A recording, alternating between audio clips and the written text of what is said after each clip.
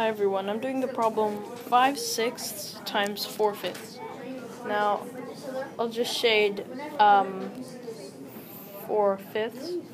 I'm using highlighter, which is transparent, so it's easier to see where you are and the lines. So I'll divide this into 6, each fifth into 6, so that we can progress even more.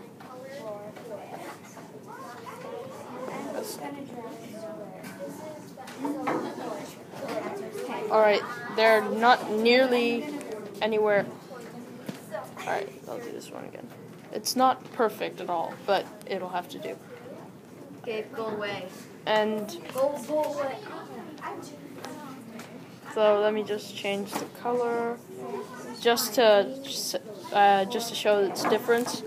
Now 5/6 I have to color of the all. So I have 4/5 down, and now I need to get 5/6 of that.